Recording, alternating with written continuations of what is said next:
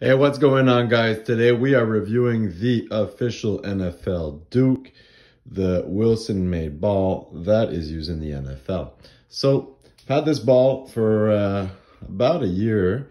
It's been holding up really well. Pebbles are looking nice, as well as the leather.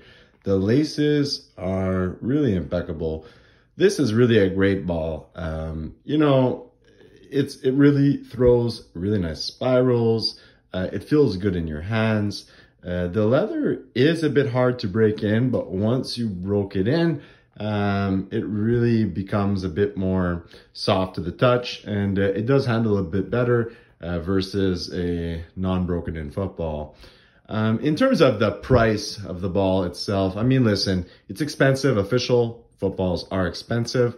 That can be expected, Is it worth the money?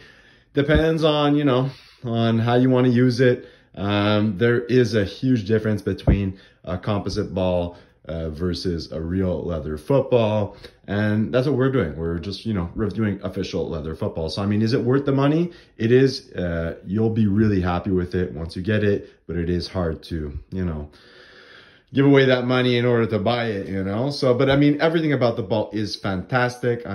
With all honesty, everything from the foil that's printed onto the ball, the prints, lettering, the leather, the pebbles, the actual laces, the stitches of the ball. What do I not like about this ball? With all honesty, I don't like how the quadrants are not necessarily that well aligned, but that can be expected for the ones that are purchased in store or online. Obviously, this isn't the same kind of ball that the exact same ball that that they're going to use in the actual NFL. And in reality, they're made the same. It's the quality differences, how well aligned the panels are, the stitches, the way that they're spaced, etc., which is all measured. And this is the closest thing that you're going to get to the real deal, But in reality, the ball is amazing. It's worth the money.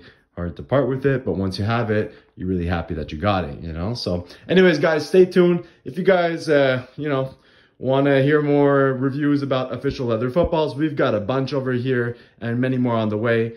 So subscribe and post a comment below on what football that you would like reviewed next. I mean, we got old vintage footballs. We've got, brand new, for example, the brand new Duke that they're currently using today, as well as, folded leagues, and that's it, So post a note down below, subscribe, and looking forward to posting new videos once a week. Here we go.